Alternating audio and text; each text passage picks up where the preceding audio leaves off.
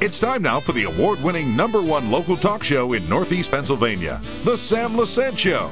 Now here's your host, Sam Lesante. Thanks for joining us, my friends. It's a beautiful day here in Pottsville, Pennsylvania. You can see I have the sunglasses on. Just a bright, sunny day. So let me ask you something. There's something that you don't want to see happen, and that's a fire in your home, or if you get into a bad accident. There's a fire in your home, you want to make sure that you get the best possible equipment coming to your home, train people who are able to take care of your problem, and hopefully save as many people, pets, or whatever in your home. It's something that we don't ever want to see happen, but it's like insurance. You have insurance, and you hope you never have to use it. Well, in the case of the Humane Fire Department, they have funds coming in, yes, but there's also a need for equipment. There's a need for training.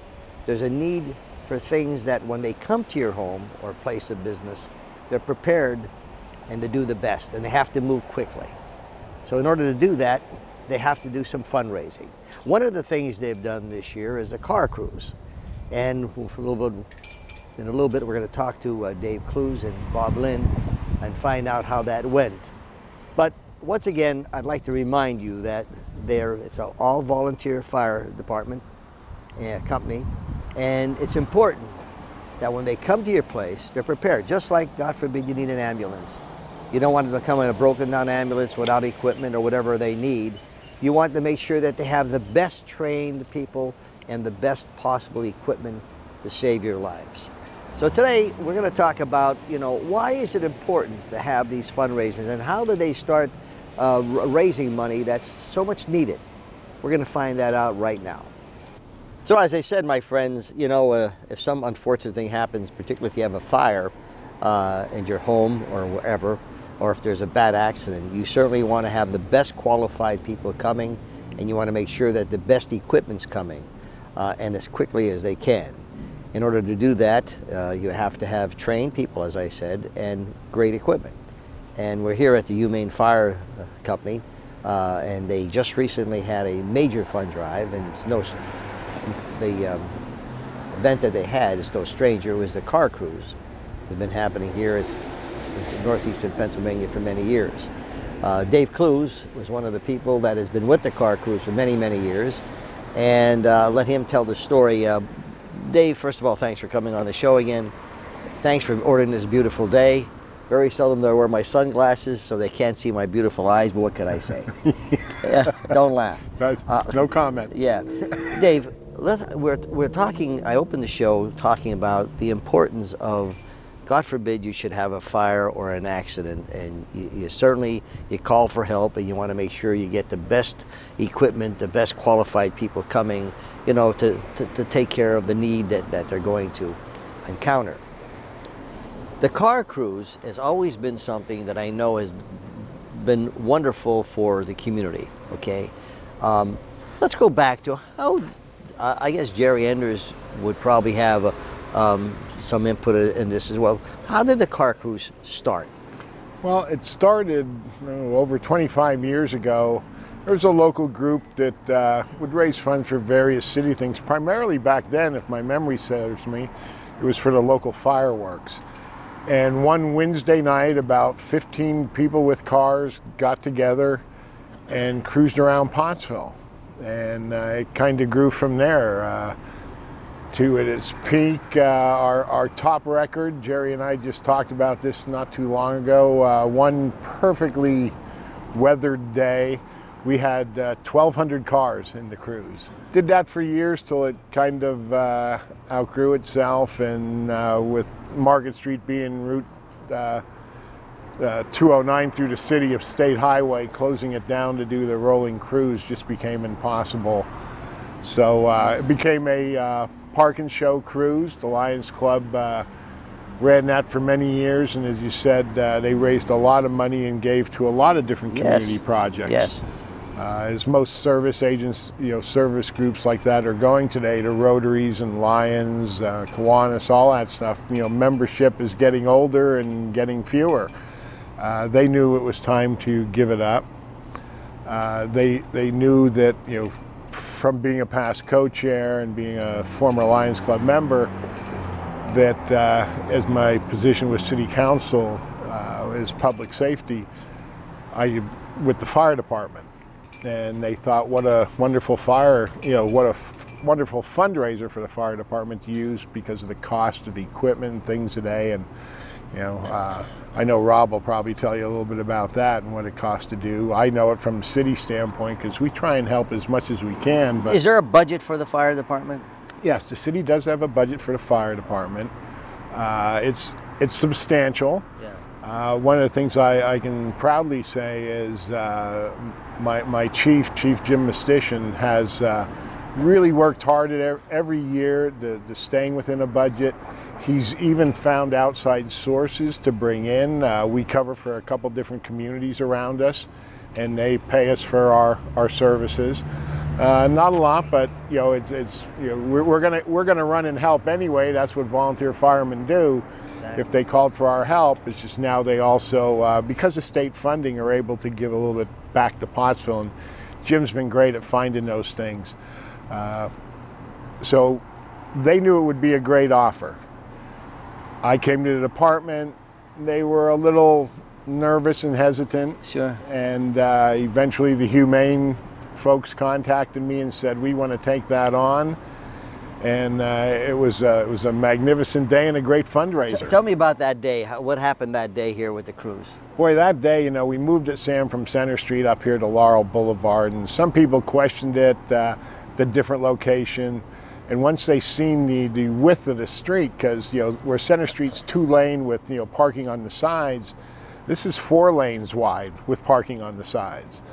So very early, we said we were going to be opening to let people in. It was a 1 to 5 show. We said we'd start parking them at about 11:30, 12 o'clock. Well, 9:30 in the morning, they started lining up from all over. I mean, the first guy in line was from Wilkes-Barre, PA. Said it was his thing. He liked to be to car shows first. But we eventually packed 5 blocks of both sides of the street, over 200 cars, which for a first-time host is one, you know, great accomplishment. And the town turned out, other car people turned out. It was just a great day. We had where we're sitting, actually, I had met some people that had a very well done Ghostbusters mobile. Oh. So the Humane put one of their old fire trucks out for the kids, and we parked the Ghostbuster mobile here for the kids, and we had vendors down the side, firehouse food. Yeah. As a car show goes, yeah, it was 100% great conditions. Yeah, and you see, and the thing I like about the car shows is, and you had a beautiful day. It couldn't be better for you because it wasn't that really hot. You had some breeze. It was a wonderful day. It's bringing the people together, you know, not only here, but, you know, you're covering, like you said, from Wilkes-Barre and those different areas. They come here and they have a good time. They see the cars. Knowing, yeah, I guess the money is important, yes, but, you know, you still want to live and you want to enjoy yourself. And right. I think you saw a lot of that, didn't you? Oh, we did. You know, the guys here, you know, it was funny. You know, here it is like 11:30. We're technically, or, you know, by our own postings, you know, not open yet. And I'm walking around, you know, because I want to see their reaction. And there were nothing but big smiles going, this is crazy. This is, I said, wait, it's early. And as they continued to file in, you know, their smiles got bigger. And even though at that point, you know, I'm doing numbers in my head going, okay, if we get this many cars, we walk with at least this much money. You know, because, you know, and again, right, Rob will tell you about this, but just the gear for one fireman to meet all the standards they have to meet is well over $2,000. And, you know, most of our companies are fortunate enough to run with, you know, a minimum of 6 guys on a call, sometimes less during the day, but still, you know, you take 4 guys, that's $8,000. And you want to make sure that they're equipped, as I said, with the best. But you hear some people think, and I would think the same thing, well, you know, the taxpayer dollars are paying for that, and you do have a budget. That's why I ask if there's a budget. So where does it go over and beyond where, you know, you can only do so much to tax, you know, the public as much as you can? Oh yeah, I mean, you know, we've been very, you know, in every department, I must say, in the city of Pottsville, you know, we stay pretty mindful to that stuff. You know, we know none of us like to say tax increase, but sometimes it's just business. As hard as that sounds, yes. It just is. Yeah. So we work hard at keeping those things under control. The fire department is probably one of the smaller budget line items, considering as much as they do, and you know, as many calls as our department runs. This department in the city of Pottsville runs well over 1,200 calls a year. Wow. And they do everything from a residential fire to, you know, business and industry fires, car accidents. We've had this year in the city of Pottsville 3 building collapses that our department, I'm proud to say, is equipped and trained enough to be able to go and do that in small town Pottsville, PA. All that stuff costs money to do, and yet, you know, at the drop of a hat, a volunteer fireman's off and running. Why do you and the volunteers that I see, they're always so upbeat? You know, I've never seen you down. Even when you want to be down, you're not down. Why do you do it? Well, you know, I think it's part of how I was raised. I do it because this is my hometown. You know, I'm of a generation that remembers, you know, neighborhoods, you know, where you walked across the street and you sat on the porch step, and enjoying the people that come out and see these events is kind of what drives me. I like being able to walk down the street knowing that I played a small part in organizing the event, and talk to the people who are there enjoying it, you know, and sharing stories. And then I know the bottom line is we're doing this event for a very worthwhile cause. When it was with the Lions, it was everything from the library, SPCA, city fireworks. You know, if there was a cause, we were into it. And I know, being a volunteer fireman, I'm a volunteer fireman in the city of Pottsville since I'm 21. I know what it costs to run a firehouse, and I knew from the Cruise why it would work so well for the department, or for a company, in this case the Humane, with things that are really expensive to take care of. I mean, you know, these guys, we have mountains around us. You know, most of my department here in town has now vehicles that they can access those roads. And with the popularity of ATVs, we do a lot of rescues on that in different areas, because again, the department here has found ways to raise money for the equipment they need to respond to those events. You know, this is something that you don't plan overnight, my friends. You know, working with Dave and Jerry Enders for many years on the Cruise, I know it's a year-long event. I mean, it's a year-long in planning. There's a lot of strategic things that, you know, are involved with a car cruise. It just doesn't happen, all right, we're going to have a Saturday, everyone show up, you know. Oh, absolutely. I mean, you know, we met faithfully here at least once a month. We juggled schedules a lot. You know, people here coaching minor league, you know, little league baseball stuff, and, you know, other family things throughout the year. But we always found a joint time to get together so we could sit down and, you know, keep the wheels turning, not have to come down to a last minute, oh my goodness, we forgot. And there's a couple of things we did, but we smoothed it out. And that'll be part of our next meeting, the little tweaks that we'll make for next year. So. Before I go to break and bring Robin, the money that you're going to raise, or you've already raised from the car cruise in that event, do you have it earmarked for anything?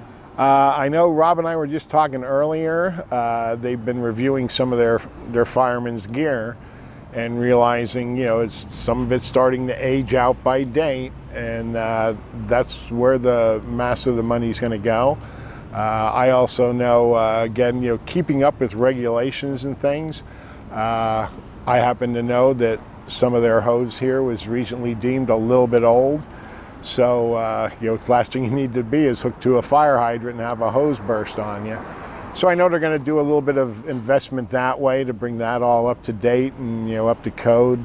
So They've got a plan, Sam. And that's where it goes back to, as I'm saying to our friends, that it's important that when you have events like this, you hope you never need them. And I hope you never have to call fire department or whatever or get in an accident. But God forbid it should happen. Once again, you want to make sure they're coming with the best equipment, the best qualified people, and the training. And we're going to talk to Rob Lynn, who is the captain. He'll let you know as to what is the training, what's all involved in this. It's just not a fire department, but there's a lot more involved. I want to congratulate you, Dave Clews, for your continuous volunteering and what you've done. You've affected thousands of lives. You and your whole crew, Jerry with his car, and although I don't know all the names, but I know the faces. It's just a great thing that you do. Thank you. I appreciate that. Folks, we're going to take a break. We're here at the Humane Fire Department. Beautiful day. Have our sunglasses on today. It's very seldom the way we wear sunglasses, but we'll be back right after this. Welcome back to the Sam Lesante Show, folks. I'm here in downtown Pottsville, a beautiful sunny day in front of the Humane Firehouse, and we're talking about the funds that were raised with the car cruise. But I want you to remember that we're on 24/7 ssptv.com. YouTube channel, Facebook, and all the other social media, all of our local shows. In Pottsville, in the greater Pottsville area, we're on Comcast 190 from 7 to 11 p.m. every day. We've been on here for over 20-some years. In Hazelton, of course, on Service Electric Cablevision, we're on 24/7, 513, our HD channel, and Channel 13. And in the Wilkes-Barre area on Service Electric Communications, we've been there many, many years as well, every Saturday and Sunday evening from 7 to 11 p.m. So, and my email is sam@ssptv.com.